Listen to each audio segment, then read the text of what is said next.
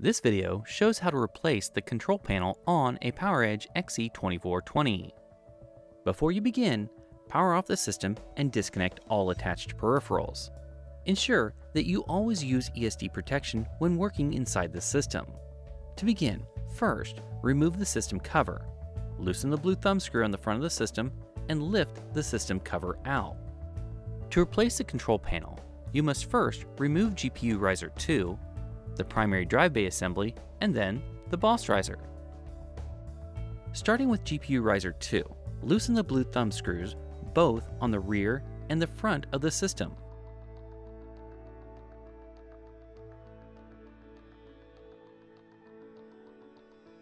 Now, holding the blue touch points, lift the riser and keep it upside down on the chassis frame.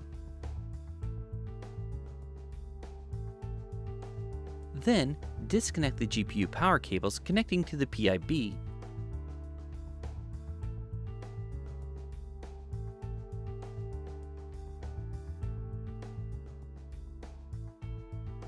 and move the riser out of the system.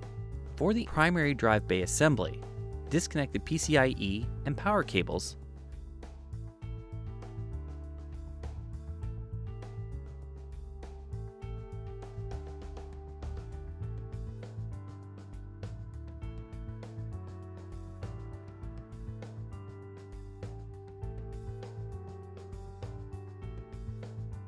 Now, loosen the blue thumb screw,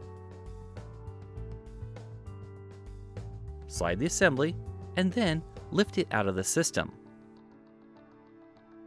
For the boss riser, holding the edges, lift it out of the system. For the control panel assembly, first, remove the control panel cable. Remove the screws, and then pull the assembly out of the system.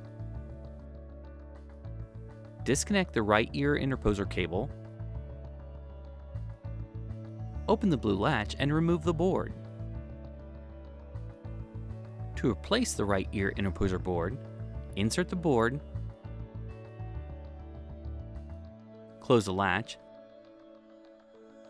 and connect the cable.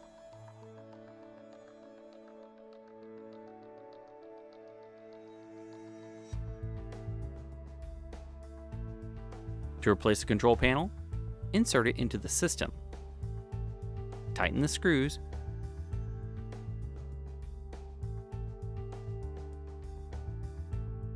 and reconnect the cable. Next, holding the boss riser by the edges, insert the riser firmly until it is fully seated. Insert and slide the primary drive bay assembly on the system. Now, tighten the blue thumb screw and reconnect the PCIe and power cables.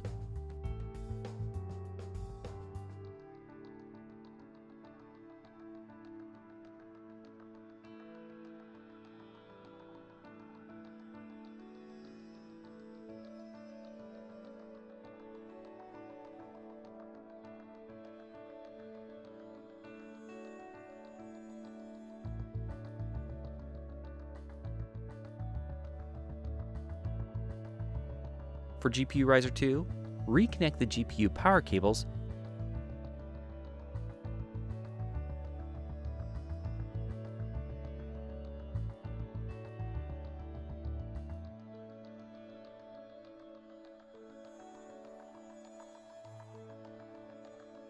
and insert the riser firmly until it is fully seated.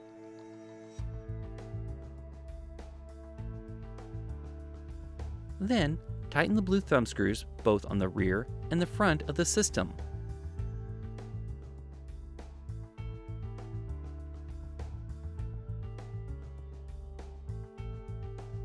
Finally, replace the system cover and tighten the blue thumb screw.